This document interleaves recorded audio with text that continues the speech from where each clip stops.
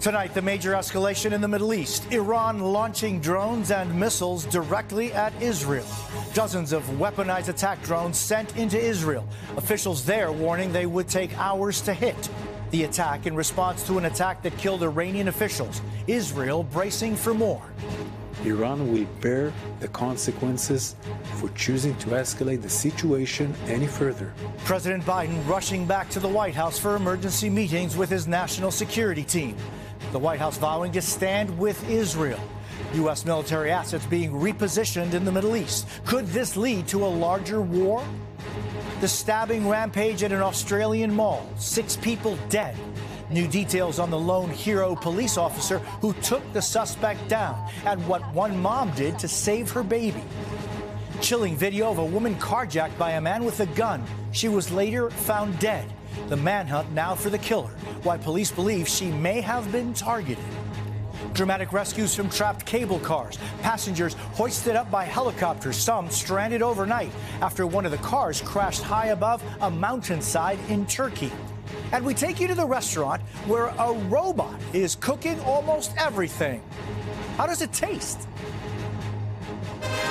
This is NBC Nightly News with Jose Diaz-Balart. Good evening. We begin with major breaking news in the Middle East. Right now, the skies over Israel are lit up after Iran launched a massive wave of attack drones and missiles into Israel. Much of what you're seeing right now is Israel's famed Iron Dome defense system, taking down most of that incoming. But we are in the early hours of this attack, and it is not yet clear what, if any, of these missiles or drones may have made it through and hit targets inside Israel. The attacks are in response to this missile strike in Syria 2 weeks ago, which killed Iranian officials. President Biden met with his national security team in the Situation Room this evening. Some U.S. military assets in the region have already shot down some of those drones. There are still many questions tonight. How much damage will Iran's attack cause, and how will Israel respond?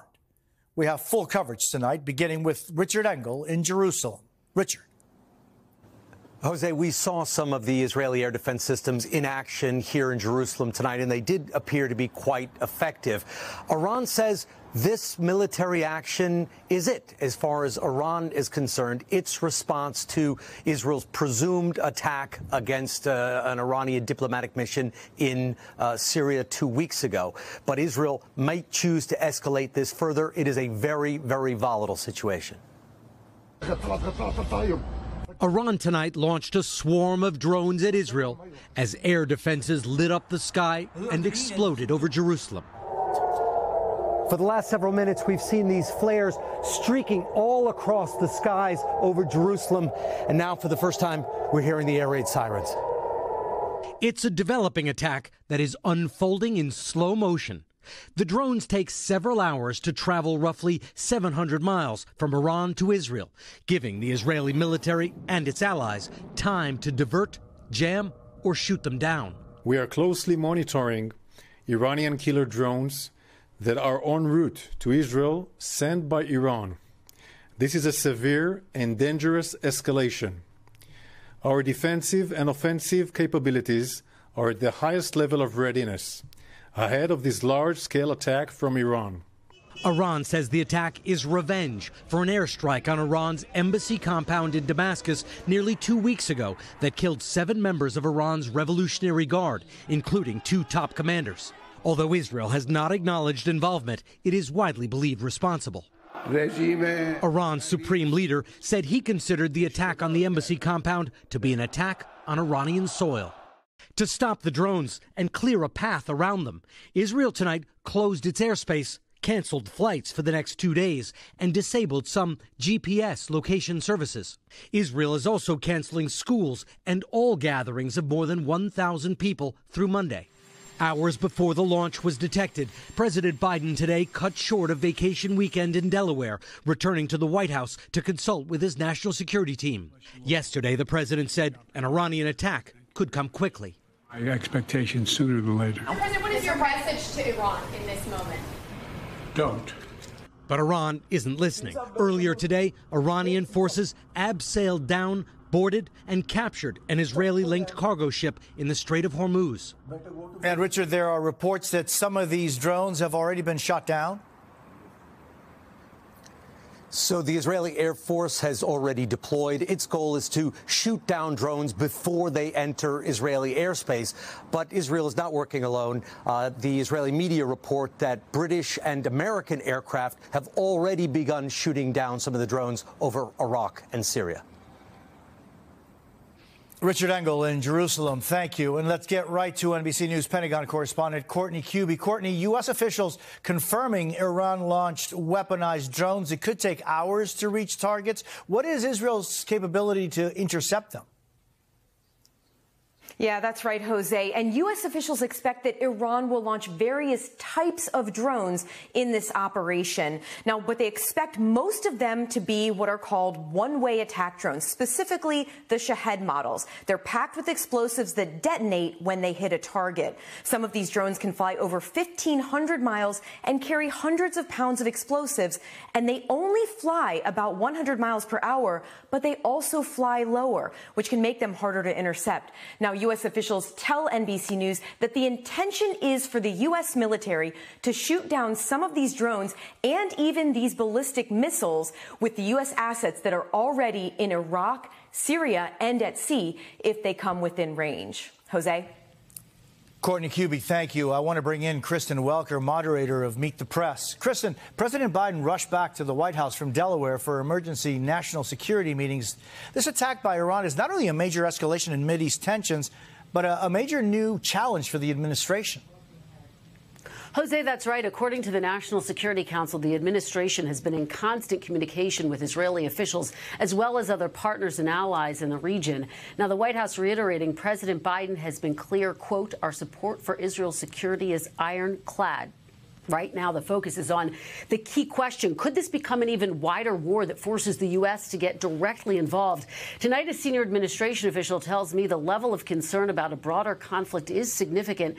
And there's frustration inside the administration that Israel didn't give the White House a heads up over what is believed to have been its attack on those Iranian targets inside Syria.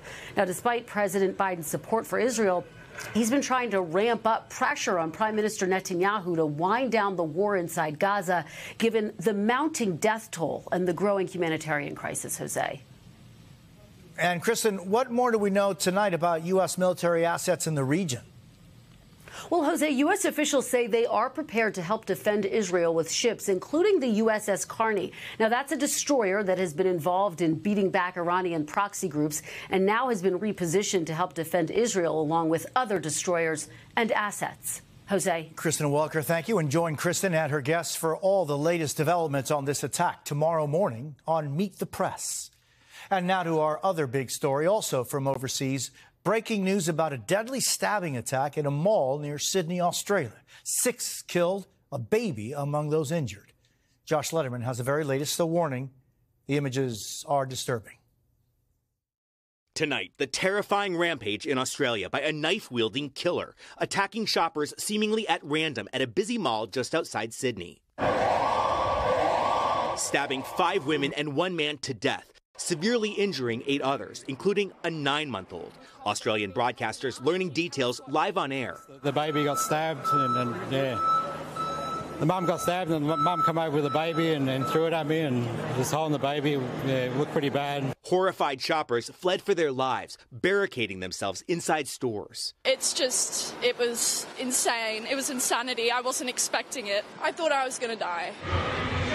The rampage ended by a lone police officer who was nearby and confronted the suspected killer. As she continued to walk quickly behind him to catch up with him, he turned, faced her, raised a knife. She discharged a firearm and that person is now deceased.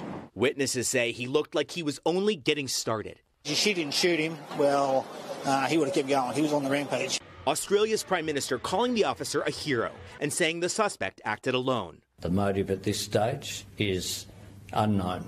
Police have not released the identity of the suspect, but say they believe him to be a 40-year-old known to law enforcement, saying this wasn't terrorism driven by ideology. But unlike in the U.S., where mass killings have become common, violence like this in Australia is exceedingly rare. Tonight, Australians are in mourning. their sense of security now shaken. Jose? Josh Letterman, thank you.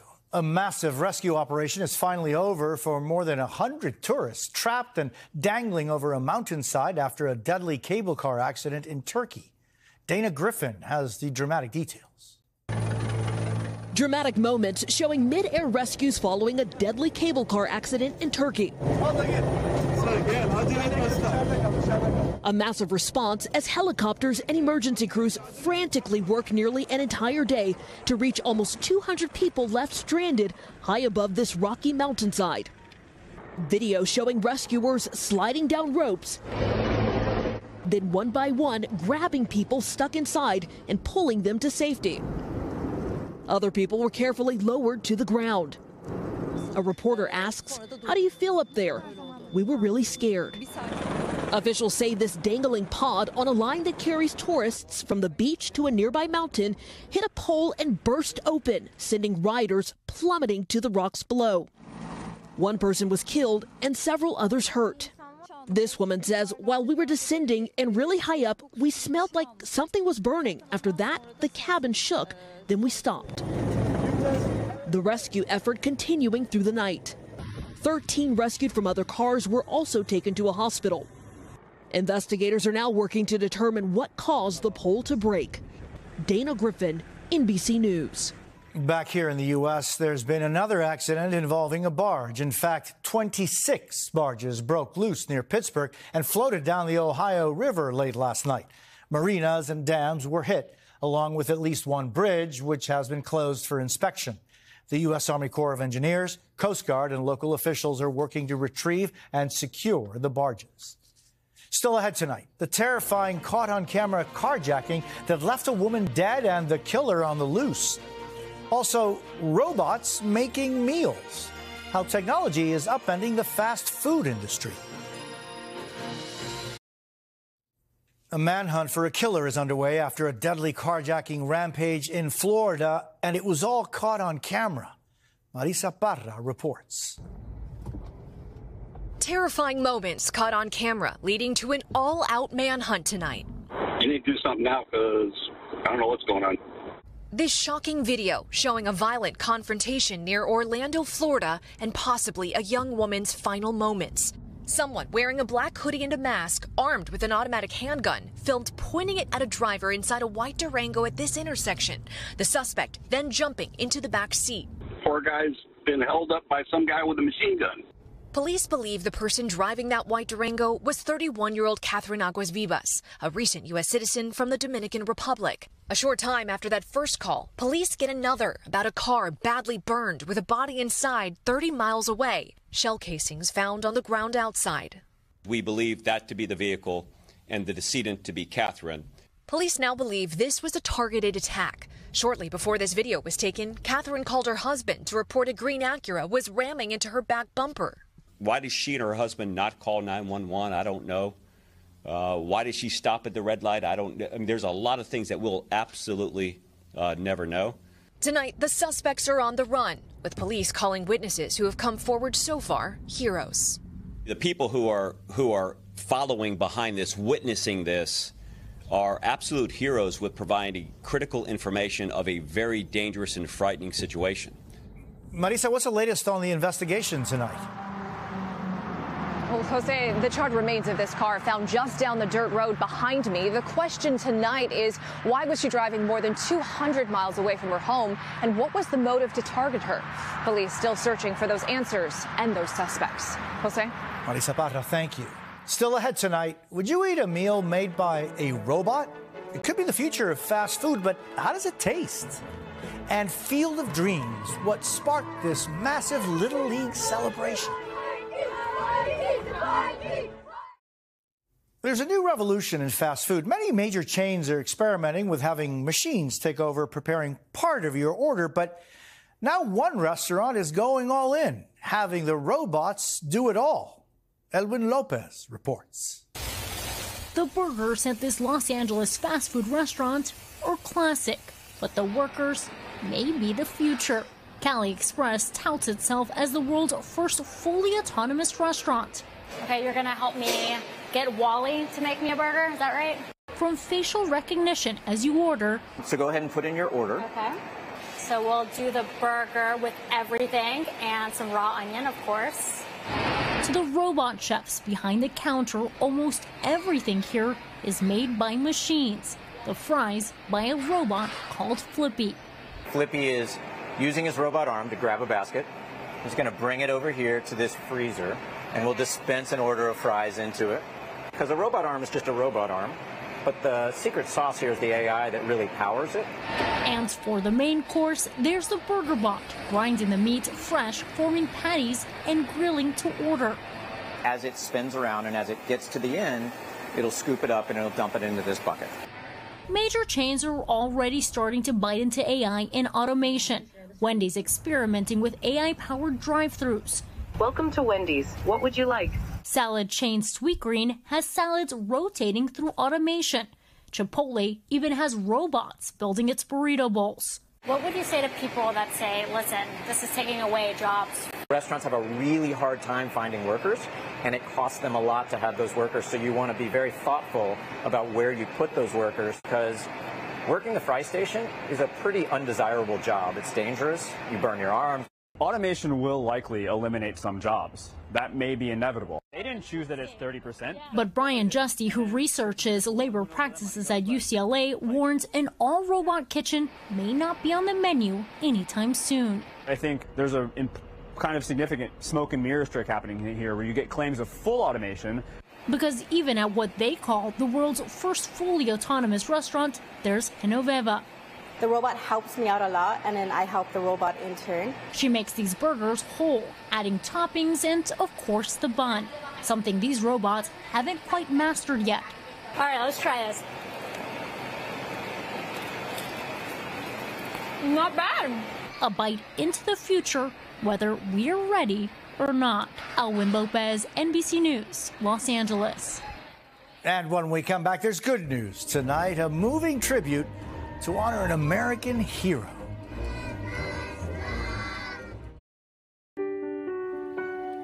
There's good news tonight. You know, so often the good news doesn't get as much attention as the bad. So every Saturday, we highlight the many people who spread joy and love.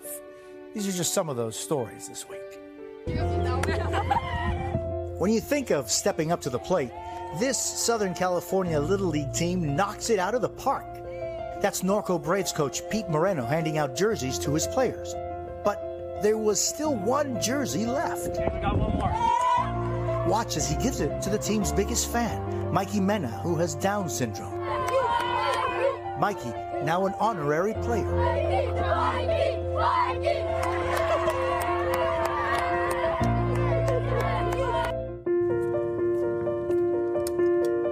That's heart transplant patient Ashley Stewart, finally meeting the family of the woman who gave her the life-saving gift. Watch as Gino Colucci is moved to tears listening to the beating heart of his beloved wife Raquel, who died suddenly 2 years ago.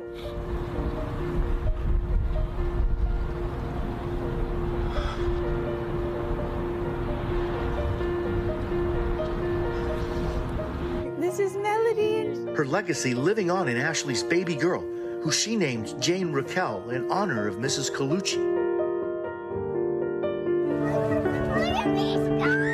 Here's a reunion one California family thought might never happen.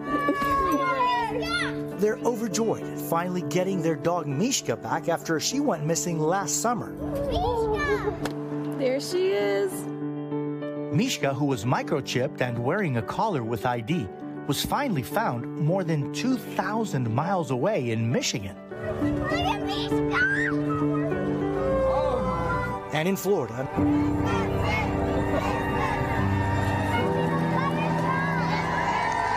That's 99-year-old World War II Army veteran Sidney Levy, surprised by school kids in Palm Beach County.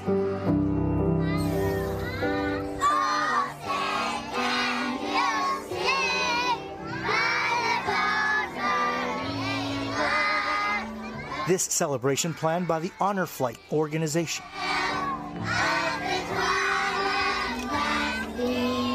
I noticed that not only did they sing the Star Spangled Banner, but you sang along with them. What did that mean to you? Oh, breathtaking, and it'll never leave me. The kids, the shining faces, the peace on their faces. Are you surprised at all that this video has touched so many people? I think they need it. I think they really need it. To get up and understand the value of living in this country. It's freedom.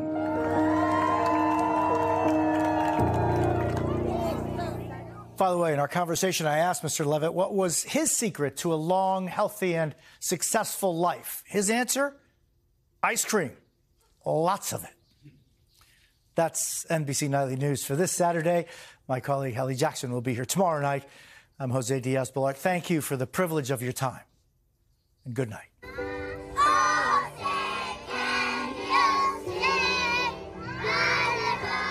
Thanks for watching. Stay updated about breaking news and top stories on the NBC News app or follow us on social media.